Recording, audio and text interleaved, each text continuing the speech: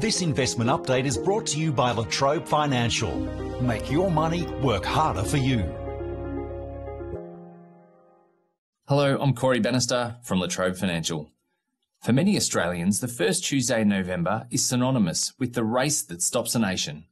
But was it the race or the rate that stopped a nation this year?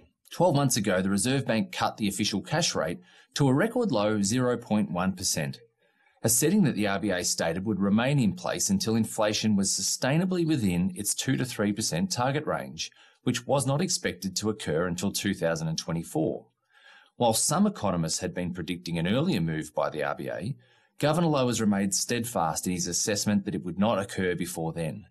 However, a pivotal moment came when ABS inflation figures for the September quarter showed the strongest annual growth rate in prices in almost 6 years. Subsequently, when the RBA met next on the first Tuesday in November, the nation did stop and all eyes became fixed on the rate right before the big race took place. The RBA decided to keep rates on hold for now, but it has opened the door for a hike sooner than its repeated 2024 prediction, conceding that inflation had picked up sooner than expected. The fallout has been an increase in the cost of funds on the bond market, which has led to lenders passing on price rises to their customers.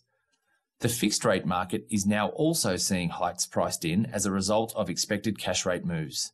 However, in what is good news for borrowers, variable rates have come down as lenders attempt to redress the balance with customers towards a traditionally more popular variable rate option. For those looking to borrow, we'd encourage you to take a closer look at your options. This is Corey Bannister from Trobe Financial. This investment update is brought to you by Trobe Financial. Make your money work harder for you.